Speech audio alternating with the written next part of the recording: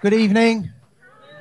Well, I'm going to tell you a true story, ladies and gentlemen, but we'll get into this at the beginning. Ask this question. Anyone here ever been raided by the police? Anyone? Yes, he was quick there. Who was that? He was very quick there. What, can I ask what it was for? No. Right, okay, fuck it, we'll crack on. Fair play. But you might relate to this. I'll tell you the true story. This happened to me. It was a long time ago, back in the early 90s. Now, at this time of my life, I lived in a place called Kings Langley in Hertfordshire. I lived with my girlfriend in a masonette above a beautiful old lady called Margaret. About 6 o'clock in the morning, we're tucked up in bed. All of a sudden, I'm startled awake. Bang, bang, bang! My front door. My first reaction was, fuck me, the postman's keen. Yeah? I jump out of bed, go to run to the bedroom window, but before I get to the window, I hear my front door come crashing in off its hinges. All these boots come steaming up the stairs towards the bedroom door. All goes quiet. I look at my girlfriend, she looks back at me. I do the only thing I can do in that situation. Walk up the door, put my hand on the handle and open the door like that. And to my surprise, there's no one there. And then all of a sudden, a bloke in complete body armour, carrying a machine gun, steps across in front of me like that. And I go, ooh. And shut the door, right? What would you fucking do, right? I take 2 steps back, bang, door's kicked in. The bloke with a machine gun comes running in. Now, I've got my girlfriend there. I'm the bloke of the house, so I've got to protect her. I do what a bloke could do. I turn and I run, all right? But I don't get anywhere. I'm bundled to the floor very quickly, right? And the bloke got a knee in the back, one on the knee. The guy with the machine gun's got the barrel of the machine gun in the back of my neck, and he's screaming at me. Under no circumstances attempt to look around. Do you hear me? Do not attempt to look around. Do not attempt to look at my face. And I'm lying there thinking, this carpet really needs a hoover. My girlfriend's taken away from me, so we can't communicate. I'm then hoisted up, put in handcuffs, and walk naked in handcuffs through my flat. Now, I'll be honest with you. That's not the first time that's happened, all right? Back in the day. Got to have a hobby, ain't you? And I'm taken into the front room, and I'm stood against the wall. Again, don't look round. Keep your eyes on that wall. Do not look round. But out of my peripheral vision, I can see coppers looking in every nook and cranny for I don't know what. Because you've got to understand, at this stage, I'm not 100% certain what this is about. Got a bit of an idea, but I'm not 100%. In comes the top copper, walks up to me, he goes, all right, son, you're in a bit of bother. I've got one question to ask you. Answer this honestly. Do not make this situation any worse than it already is. What have you got in your garage? Now, I'm confused, because I'm thinking, my Nissan Micra's in the garage. This can't be about that dodgy tyre on the back left, surely.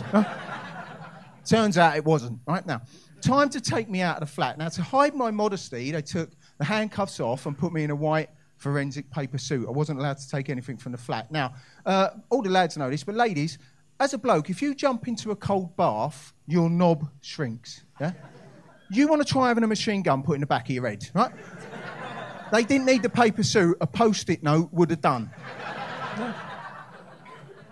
And then a beautiful thing happens, right? As they go to take me out of the flat, I lived in a cul-de-sac, they blocked mine end off, no one was allowed within 50 yards of the flat. As they walked me out of my flat, I'm handcuffed, white paper suit, copper either side, and walking out towards a police van. I swear to God, Margaret, the little old lady from downstairs, opened her bedroom window, leant out, and she said, it's all right, Eddie, I've just called the police. Think you finally got this one covered, Margaret. If you can feed the cat for the next 15 years, that would be marvellous. I was arrested, right, the second part of the story, I was arrested on suspicion of terrorism, right? It was the 90s, right? It was a very political time, very different to now. It had just been the poll tax march, anyone? Yeah, top day out. Yeah.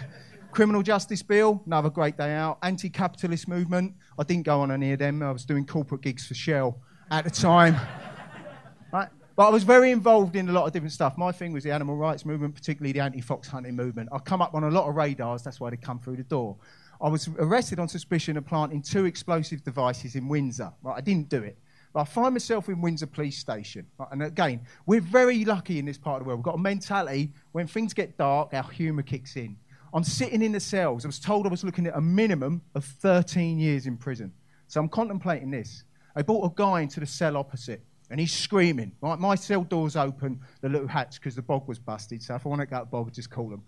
This guy comes in, he's screaming. Right, I thought, I can't deal with this. So I walk up, I go, oi, mate, in the cell opposite. This head pops up. Guy goes to me, hello, mate, I don't recognise you. Went, oh, do you come here often? Turns out he did, right, as it goes. He explained he was a local burglar, and he said to me, like, what's happened here is whenever a load of stuff goes missing at the weekend, right, they'll always pull me in first because they think I'm something to do with it. Well, I've nothing to do with it, which is why I'm shouting. I goes, well, mate, do you know what? I've got a lot on my mind. Can you keep it down? And then all of a sudden he clocked it. He goes, hang on. You got one of them white forensic suits on. I went, yeah. There was all the rage in my house this morning. He went, well, that must be serious then. And I went, yeah, it is serious, yeah, right? And I don't know why I did this. He just went, oh, do you mind me asking? I went, what? He goes, what have you done? Have you murdered someone? And I don't know why. Right? I looked back and I went, yeah. Yeah, I fucking murdered someone, yeah. To which he went, oh, what'd you do? Did you catch someone shagging your missus? I went, no, I caught someone trying to burgle my house. There's no more noise coming from him after that, Lucia. Listen, you've got some great comics coming up here. It's been a pleasure for giving me your time. Hopefully I'll see you again someday. Thank you very much. Cheers.